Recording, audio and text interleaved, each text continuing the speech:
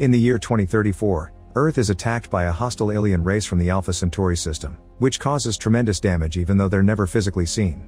By the year 2050, force shield domes are built over the cities to protect them from constant incoming attacks, and democracy has been lost to a global leadership based on a totalitarian military. When he was a child, Spencer liked to build rockets, hoping one day he would be able to explore space. However, when the war against the aliens took over the government's priorities, he lost his dad, space travel was cancelled, and Spencer became a weapons designer instead.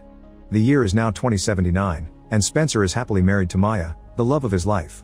One morning, they're watching the news and they learn that after losing an important colony, the Chancellor is visiting their region for a secret meeting with government scientists. There's also talk of a huge fire that has devastated Sutton Woods and nobody knows the cause. Afterward, Maya leaves for her job at the Veterans Hospital, which is always over capacity because of the war. Spencer goes to the building belonging to the project, which specializes in weapon research. There Spencer meets with his friend Nelson and they discuss their upcoming meeting with the Chancellor and Spencer's camping trip to Sutton Woods last weekend before the fire. They also notice that there's more security than usual around because of the Chancellor's visit. When they go to check on the latest weapon, which is a bomb almost as huge as a building, they're interrupted by Major Hathaway, who works for the Earth Security Administration or ESA. When Spencer shakes hands with him, Hathaway suddenly reveals a taser from under his sleeve that immediately tases Spencer, leaving him wiggling in pain on the ground. Nelson tries to help him, but the guards push him away while Spencer is taken away on a stretcher. On his way out of the building, Spencer keeps having visions that mix all his memories in a delirious montage that doesn't have any sense. Then he passes out, only to wake up moments later and find himself strapped to a chair in a mysterious room, still feeling dizzy. While some people watch from a window, Hathaway comes in and begins talking about Spencer's life as if he was a different guy from the one sitting there. As some guards walk by with some weird tools, Hathaway pulls up some images on a screen and explains that 3 days ago, his team intercepted a Centauri intelligence courier and discovered a plan to infiltrate Earth's society. They'd be using humanoid genetic cyborgs that would steal the memories and DNA from actual people and replace them in their daily lives, yet they'd never be aware of what they really are. This alien courier also had a hit list and Spencer's name was on it, which implies the man strapped to the chair now isn't the real Spencer but a cyborg. The real Spencer is probably dead, and this cyborg was sent to kill the Chancellor in the upcoming meeting. Spencer denies all this, swearing he's the real deal, but to prove his point, Hathaway plays a recording of another cyborg they caught. Even while he was being hurt for information, the man still believed he was a real human and kept talking about his family until the very end. The recording also showed how a machine removed his heart, and inside they found a Centauri U-bomb, which could only be triggered by a specific word or event. Spencer realizes they're about to do the same to him and notices Nelson at the window, so he tries to beg for his help, but Nelson believes the story and gives him the cold shoulder. Hathaway tells his team to prepare the machine, and suddenly Spencer begins acting like a robot, saying he's loyal to the Centauri. Hathaway knows he's acting, but he still keeps it up when the guards come to pick him up and he uses the distraction to grab a tool from the medical tray, allowing him to attack the men and steal a gun. Spencer keeps a guard as a shield and hostage, but Hathaway shoots anyway, so Spencer drops to the ground and escapes through the evacuation tunnel on the wall. As the alarms begin echoing through the whole building, Spencer finds the stairs and runs through them, making him trip and fall against a bunch of barrels. Feeling dizzy and in pain, Spencer can hear voices approaching, so he tries to hide in a corner while waiting for the elevator to come. Unfortunately, when the elevator finally stops, the doors open to reveal even more guards that are about to shoot, so Spencer immediately shoots first to kill them all. Then he enters the elevator, and he's devastated to discover Nelson is there too and he's shot him by mistake. Spencer clings to his friend in desperation, but there's nothing he can do, and since Hathaway is coming with more guards, Spencer escapes once again by taking an evacuation tunnel. This helps him finally leave the building and come out into a dark corridor, where he tries to call Maya. She's heard he's been arrested for treason, but Spencer tells her it's a lie and that he needs her help. He wants to go to the hospital to get his medical file to do a comparison study, that way he can prove this body is the same as the old one and not a cyborg. However, Maya tells him not to come because he'll put the hospital in danger and she hangs up. Afterward, Spencer keeps on running, but he begins to feel sick when his memories keep going crazy in his mind. When he falls to the ground, he notices a bunch of guards coming after him, but after blinking a few times and calming down his mind, he realizes he had been having a vision. Then Spencer finishes running the last few miles of the corridor to come out of the underground facility, where he discovers he's in an area destroyed by war outside the city. ESA flying cars are patrolling the area to find him, and Spencer runs as fast as he can while dodging the light beams. Meanwhile, at the ESA headquarters, Hathaway's superior is scolding him because he doesn't even have a scan of Spencer's bomb and the Chancellor will be arriving soon. Hathaway explains that Centaur nanotechnology eludes standard detection, and they can't shoot it because it'll still explode, so they can only wait and keep an eye on Spencer until he makes a mistake. Back to Spencer, he manages to hide from the searching cars by entering an impoverished neighborhood filled with people whose life has gone downhill because of the war. What Spencer doesn't know is that the government has trackers everywhere and soon they detect his location, thanks to the SIM code that every citizen has inside their body. Eventually he finds an abandoned building and ignores a girl that tells him he shouldn't be there as he breaks a window to sneak inside. After avoiding a few shady people, he enters a room and rushes to the bathroom, where he opens a cabinet only to be startled by a falling toothbrush. Then he notices there's blood on his hand, and Spencer wants to believe that makes him real.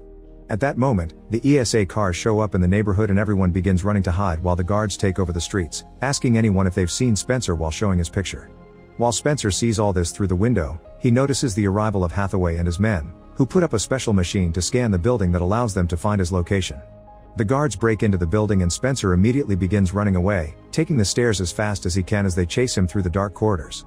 Eventually Spencer takes a twisted turn and hides inside another room, but when the guards are about to catch him, a different group of people gets to him first and cover his head with a bag before taking him away. By the time the guards make it to the room, Spencer is gone and they only found the little girl, so they leave to search a different building. The mysterious people take Spencer into another area and lock him up in a cell while they argue over what to do with him, wondering if they may get a reward for handing him over. The leader Cale decides it's too dangerous to have him here and takes Spencer away to the Interdome border, intending to hand him to the border patrol. Spencer tries to buy him with money and food rations, but Cale responds by aiming his gun at him, so Spencer makes an offer of medicine instead. Since Cale is still wary, Spencer gives him his wife's system code for Cale to use his computer and confirms she has access to medicine. Spencer swears Maya will give him anything to get her husband back, and Cale accepts the deal. Meanwhile at the hospital, Hathaway is interrogating Maya and telling her about Nelson's death. However, Maya refuses to believe she wouldn't know her husband is a copy and tells him she hasn't heard from Spencer.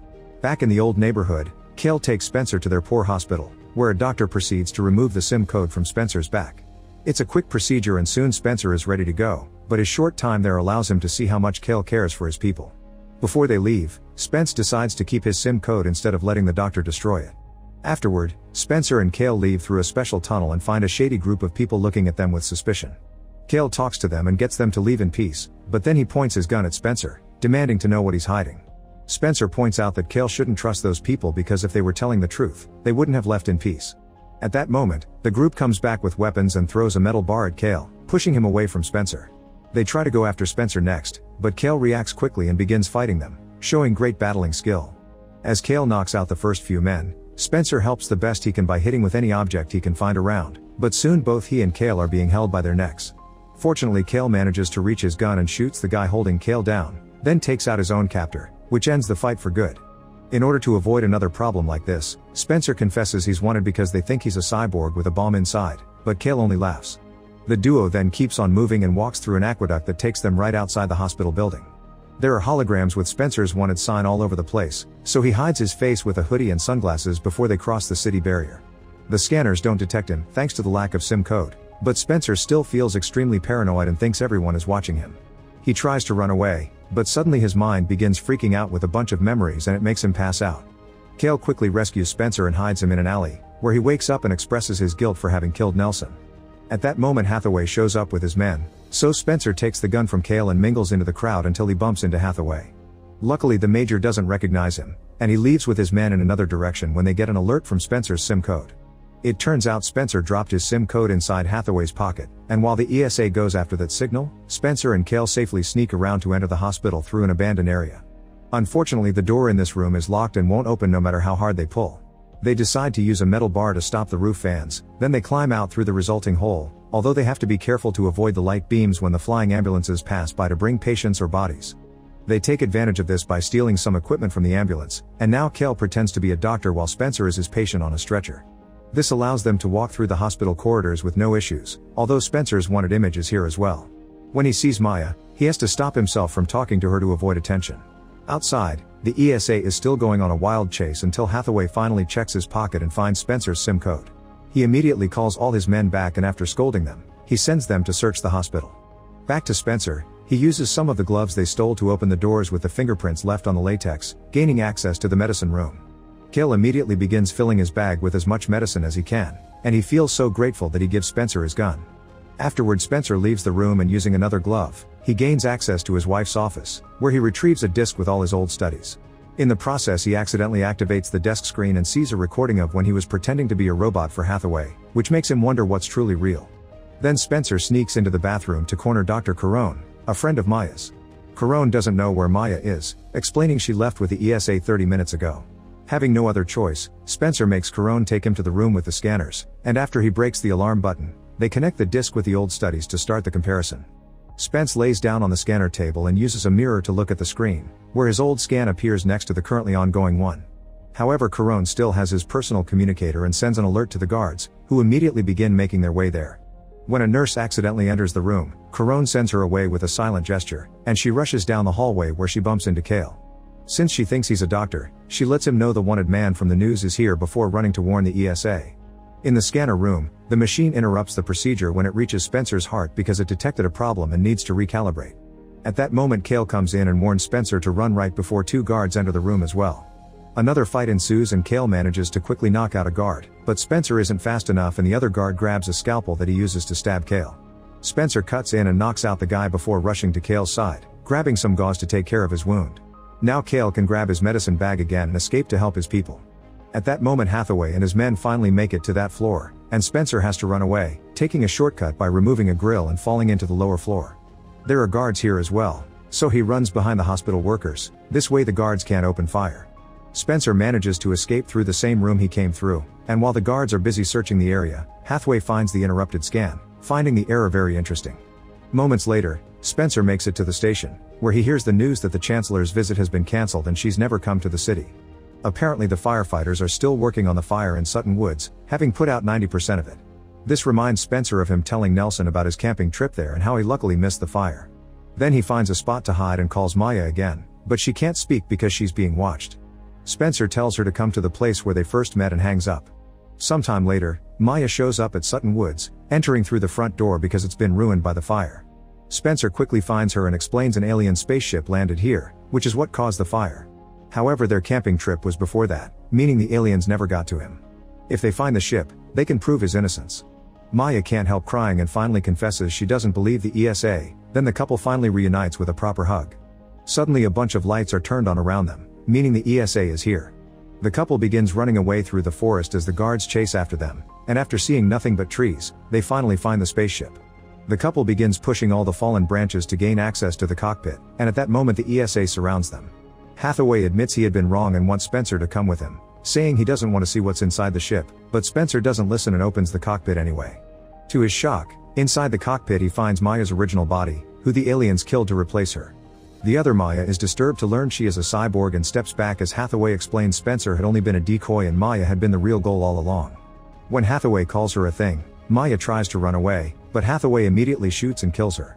While the guards retrieve the real body, a devastated Spencer clings to the cyborg, not understanding how he could have missed the fact she wasn't real. The guards try to get her away from him, but Spencer fights back and Hathaway lets him have his moment. Suddenly the guards make another discovery. There's a second alien pod, and inside, they find Spencer's real body. It turns out the main guy is a cyborg after all, and the trigger for his bomb is learning that he's fake. As soon as cyborg Spencer sees the person he killed, his eyes go black and his bomb explodes, destroying the forest and killing everyone in the area. Sometime later, Cale is in the hospital helping everyone with the medicine. The news announces the incident in the forest and talks about the casualties, presenting Spencer as a patriotic man that worked hard on his research to win the war but also mentioning that he had been a wanted man. This leaves Cale wondering if he had known the real Spencer. Make sure to subscribe and turn on notifications so you can watch more videos like this. Thanks for watching.